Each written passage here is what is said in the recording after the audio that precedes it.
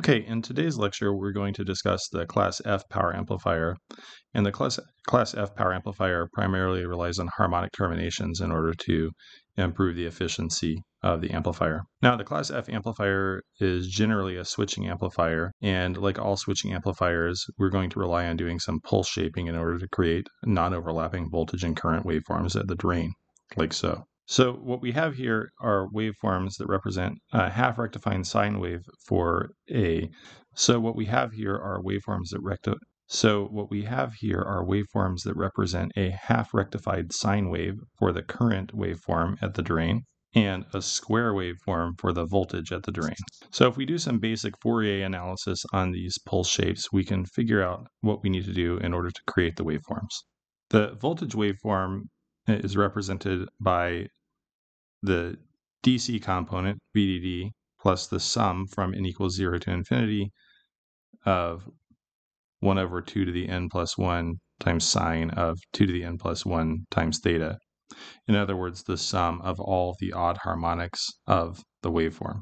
The half-rectified current waveform is the DC component of the current plus the sum of 1 over 2 to the 2 times n times the quantity cosine 2n of theta. In other words, the summation of all of the even harmonics of the waveform. Now, this results in a half-rectified sine wave for the current and a square wave for the voltage, and it's important to note that these waveforms don't overlap in the time domain, meaning that no instantaneous power is burned at the drain of the transistor. We can continue on with the analysis to find the DC current, the fundamental current, the DC voltage, and the fundamental voltage, which will help us to find the efficiency of the amplifier. Solving the integrals for the DC current and fundamental current across one period of the waveform results in a DC current of Is divided by pi and a fundamental current of Is divided by 2. Solving for the DC voltage and fundamental voltage yields a DC value of VDD and a fundamental value of 4 VDD over pi. Efficiency of the PA can be found by dividing the power delivered at the fundamental frequency divided by the DC power.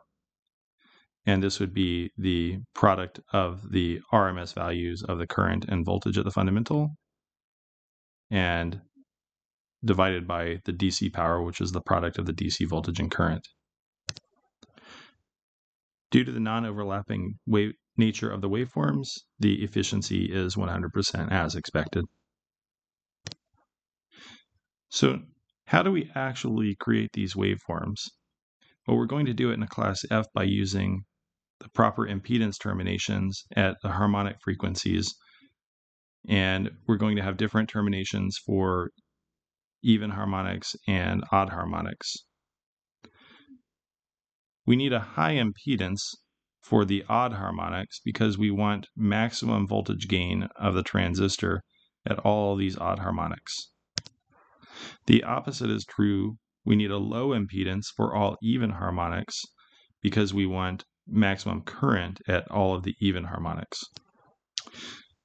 We already found the relationship of the fundamental voltage and current, so we can find the optimum termination resistance for the Class F amplifier, and from this we can find the output power. All right, so the optimum termination resistance is 8 over pi times VDD divided by IS, but what we need to find is IS. So here, let's find the output power. So the output power is the product of the RMS voltage and current of the fundamental waveforms. And from this, we can invert to find the value for IS with respect to output power and the supply voltage. We can substitute this back in to find the value of Ropt with respect to output power and supply voltage.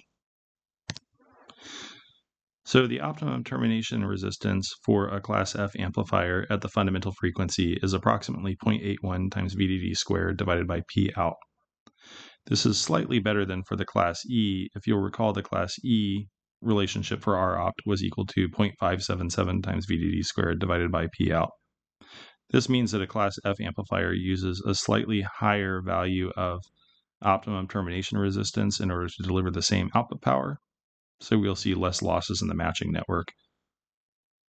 if other things were equal.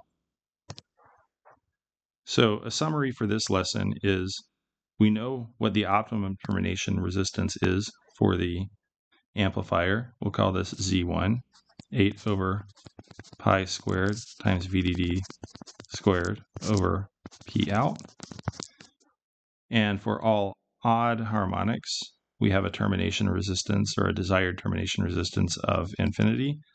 And for all even harmonics, we have a desired termination resistance of 0 ohms. Now, we'll note that in the next lecture, we'll look at how we might create these types of terminations to create these impedances.